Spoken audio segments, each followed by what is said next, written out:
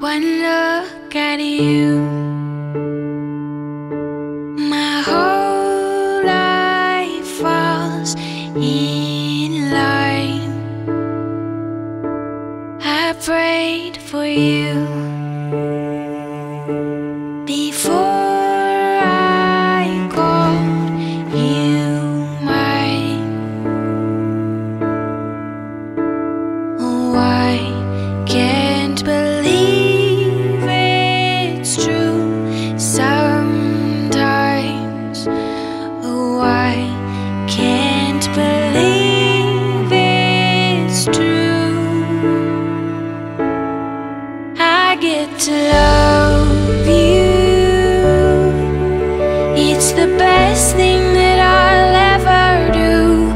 I get to love you. It's a promise I'm making to you.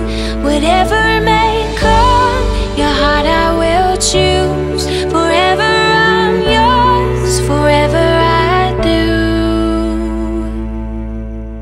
I get to love you. I get to love you.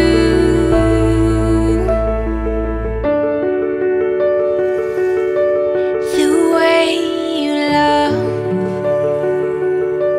it changes who I am.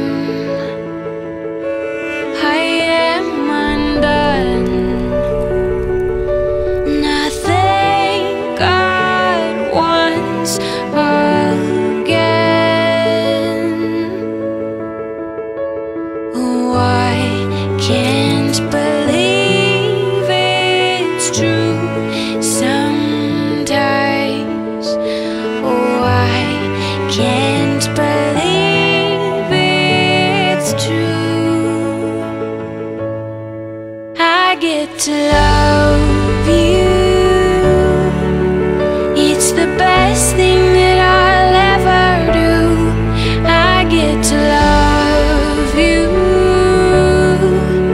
It's a promise I'm making to you. Whatever may come, your heart Because Chase and Tira have consented to join their lives together in marriage before God and these witnesses by the authority given to me as a minister of the gospel and as a minister in the state of Tennessee. I now pronounce you husband and wife. Chase, you may kiss your bride. I get to love you. And they say love is a journey, a promise that I'll never leave. And when it's too heavy to carry, remember this moment with me. Hello everybody, my name's Ken. I am Tira's stepfather. I'm so confident with Chase and Tira being together. It's a no-brainer. I'm not worried about anything. They're gonna have a great life together. I mean, the two, they spark off each other. It's unbelievable.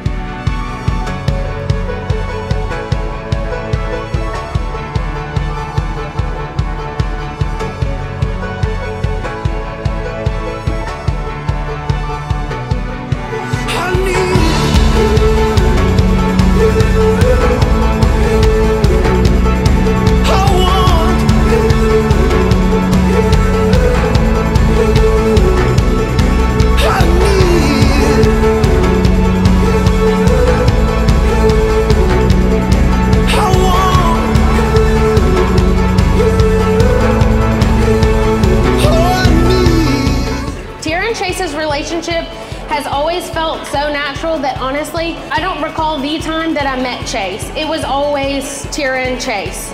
So thank you, Chase. Thank you for coming into Tira's life. Thank you for accepting all of us crazies like we've been best friends forever. But thank you even more for being the perfect one for Tira.